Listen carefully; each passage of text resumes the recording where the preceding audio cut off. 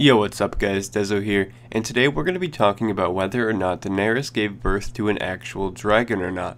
If you've only watched the show once and didn't really pay attention in season 1, you probably have no idea what I'm talking about and probably think this video is crazy, but this is what I'm talking about. Tell me. What is there to tell? How did my son die? He never lived, my princess. The women say. What do the women say? They say the child was... monstrous. Twisted. I pulled him up myself. He was scaled like a lizard. Blind, with leather wings like the wings of a bat. When I touched him, the skin fell from his bones. Inside, he was full of grave worms. I warned you that only death can pay for life. You knew the price. So what Miri just described was basically a dragon. This plays out the exact same way in the books as well. There's no birth scene, and Miri describes the baby in the exact same way.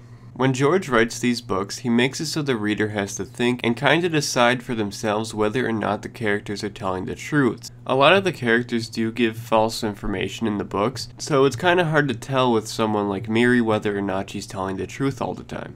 In this case, Miri is most likely telling the truth. There's actually a precedent for Targaryens giving birth to stillborn dragons.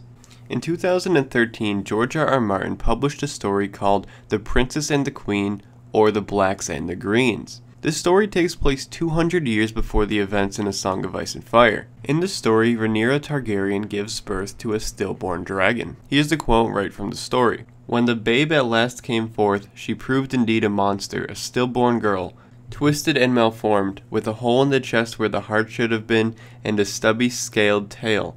The dead girl had been named Visenya." So a little background on Rhaenyra Targaryen.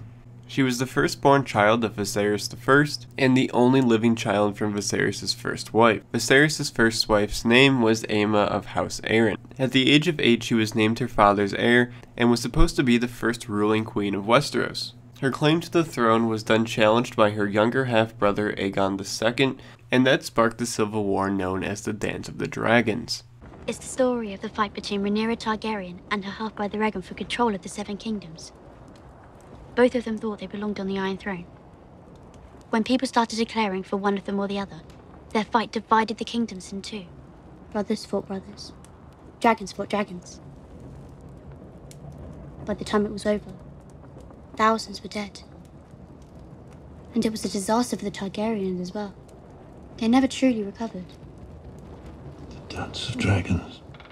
Anyways, it does seem likely that Daenerys could have given birth to an actual dragon.